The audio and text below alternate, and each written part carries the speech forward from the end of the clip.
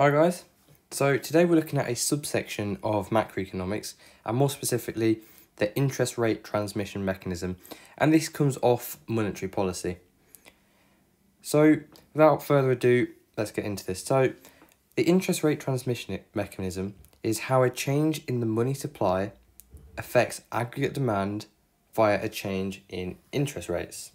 So let's just break down this definition. So how a change in money supply, and this is changing the money supply and money demand diagram, affects aggregate demand.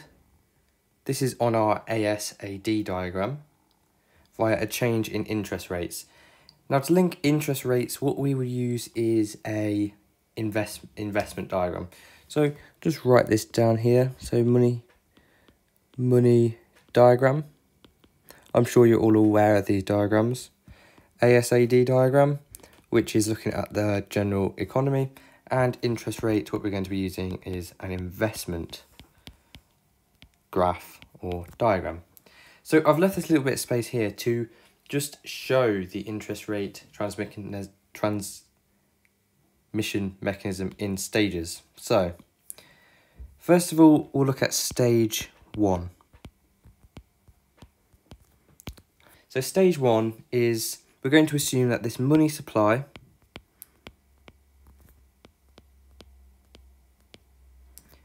I'll put it in a little box, is going to increase. So this money supply is increasing. So that's the first stage. Now in stage 2, it's more of a multi process. So essentially what's going to happen from a money supply increase? So I'll draw some red connecting lines. An increase in money supply is going to affect interest rates. Now the question is, how is it going to affect interest rates, and what is going to happen to the interest rate? Is it going to go up or is it going to go down? So this is essentially the money to interest rate link, and I'll show you what happened in a diagram. So we'll call this the money diagram. So this would be rate of interest. Sorry about my handwriting. And this would be the quantity of money. So obviously our liquidity preference, or our demand for money, is downward sloping, because the lower the interest rate, the more likely people are going to go borrow money. And this has been quite prevalent in the news recently with the economy. As you can see, since we've had a really low interest rate, house mortgages are booming. And we'll do a money supply, and we'll do an endogenous money supply curve. No reason for it. And there is our equilibrium. Now, we're saying that money supply increases. If there's going to be an increase in money supply, this is going to mean the money supply curve is going to shift rightwards. Why is it going to shift rightwards? Well, because we're increasing the quantity of money. It'll shift like this. And from that simple diagram, you can see the quantity has increased and the interest rate has decreased. Therefore, here we can say interest rate has decreased. Now we've had the interest rate decrease, still part of stage 2. What is going to happen to investment and savings? Now, Keynes and the monetarists have very different views on this, but for this example, we're just going to use the neutral view. We're going rather apolitical, you may say. So we'll use this second diagram to show what will happen to investment and savings. So we'll have this as the rate of interest again. I'll just have rate of interest, I for interest. And then we'll have the x-axis as investment. Now, investment's going to increase when interest rates are at its lowest.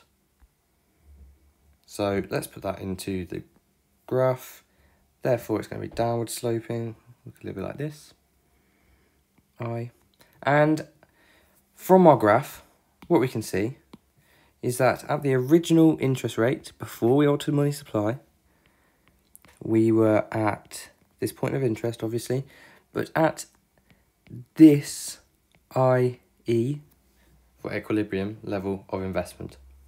However, because the interest rates have decreased and because it's downward sloping, what you can see is a relative increase in investment. Therefore, investment is going to increase. However, we know from the circular flow of income that savings equals investment. Therefore, savings will decrease because if there's more investment, there's going to have to be less savings. The savings will decrease. And this is going to move us on to stage 3 now. This is looking very messy and I do apologise, but stage 3. So what is this going to do to our aggregate demand? Is it going to increase or is it going to decrease? So we can look at this by doing a looking at the WJ model, the withdrawals and injections. So based off this model, let's add in our injections line. This is exogenous, not affected by anything outside of the insight within the model, J. And we'll have our upward sloping withdrawals because as GDP increases, we have more going out in the form of taxes, imports. So there is that. And since investment is an injection, what I can do is I'll just draw AD is sig XM, domestic consumption, investment, government expenditure, plus X minus M. Investment is an injection. Therefore, what's going to happen is an increase in investment is going to increase the J line upwards like this. And as you can see from that simple shift upwards, we have got an increase in GDP. Therefore, what we can say, based off this, that we will have an increase in GDP and an increase in prices. Because obviously if you're going to have an increase in GDP, there's going to be more money flowing around in the economy, therefore prices are also going to increase. And that can be seen using the ASAD model. And that essentially is the interest rate transmission mechanism. Now there is something else we can add. We can add that there is going to be a multiplier effect.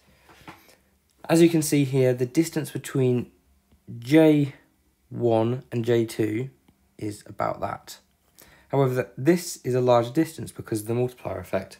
And you can see that in my other videos when we go over the circular flow of income. So I hope you understand that, and thanks for watching.